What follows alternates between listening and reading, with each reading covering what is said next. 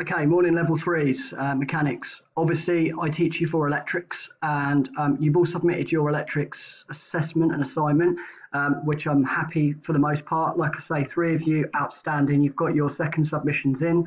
2 of you passed it first time, which leaves obviously the 3 of you left to make sure you get that done. Okay. So what I'm going to do is I'm going to look to do a number of videos just going over some basic electrics comprehension and knowledge that you should know at your level. I was aware that I only taught you 1 hour a week, and that has meant that unfortunately we haven't had as much time as I'd have liked together. I hope these videos are going to help you. Every circuit diagram I show you, I am going to put into Moodle, and I'm also going to put a link into the comments section. I'll pin a link of all of these with a hyperlink to get to that in the Moodle section. Okay, so that should help you. Okay, so let's start off. Sorry, just go back. This resource is level 2. Okay, so obviously this is good practice for any of you as well, being level 3s. You should have an online cloud type software or system that you manage and keep all your resources on, because to be absolutely honest with you, that has been a game changer for me. It's allowed me to access absolutely everything from wherever I am. And it just all I need is internet access. So let's go to my lighting and auxiliaries. Let's go to one of these pictures. Okay, so let's do this first of all. So we spoke about a solenoid. You should all be aware that a solenoid is something that we supply current to, and we create electromagnetism. And as a consequence of the electromagnetism, we cause a pin or a armature, if you like, to move in and out like a plunger. So effectively what we're doing is we're changing electrical energy into a mechanical energy or a mechanical input. It's linear, so it goes back and forth. This can be used in a door lock actuator. Some solenoids, for instance, if you think about the starter motor, we use a solenoid to obviously engage the big current which draws down from the battery to the starter motor itself, the DC motor.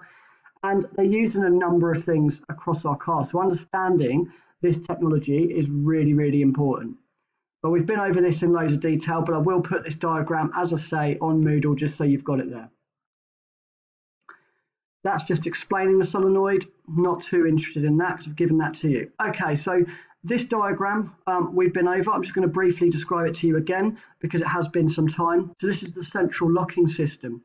And the central locking system, effectively what we're doing is we're either diverting current one way for it to unlock, or we're diverting current the other way for it to lock. And you can see that here. The lock's there and the unlock is here.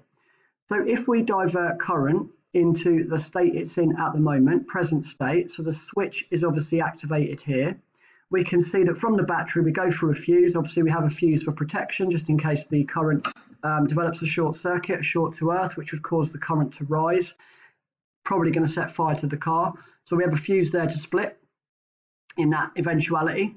So the current comes through, up, boom, it's got a resistor here, comes through a capacitor to store that charge, comes down through a second capacitor, through that and into the unlock relay. So this position we're seeing now is unlock.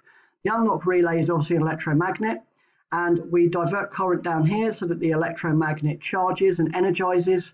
When it energizes, it allows a big current to come through here, or a bigger current, and that will come through this second set of contacts, which will be your 30 here and your 87. Remember, 87 always goes to the consumer. 30 is a designation for a permanent live. You've got pins 85 and 86 for the primary that are being charged by the switch. So on that secondary side, 30 comes to 87. 87 comes into the unlock solenoid and then goes out through a chassis earth via the back of the door lock solenoid here. Alternatively, if we push the lock button, the switch will engage to the lock position. Now, when it engages to the lock position, what we do is we send the current in a different direction. And when we send it in a different direction, what happens is it still comes from the battery, of course. It's going to come down here now. It's going to go through here, and the second capacitor up here and down here into the lock relay. Okay, and that lock relay there is obviously going to be the primary side again, your 85 and your 86, which is then going to cause the 30 that comes in here to then close onto the 87. 87 always goes to the consumer, goes to the lock side, and the pin is now in the lock position. You cannot open the door. The reason why you will only have an unlock or a lock is because you never want that pin anywhere else, do you? You either want the doors unlocked to get out of the vehicle, or you want them locked because you're either in the vehicle and driving, or you are shutting the car, locking the car because you're going into your house, and obviously for security. Remember, the door locks will work with the immobilization unit, will work with the central convenience unit and the engine ECU.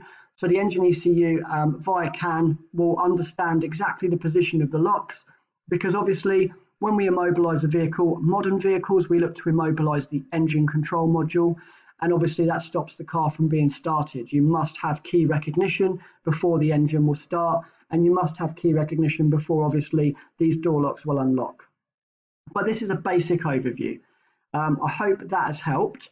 I'm going to put another video on for another system. So this is just a central lock-in system that we've looked at today. Okay.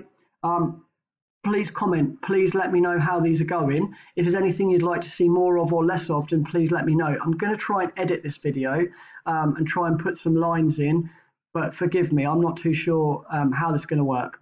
Okay, thanks.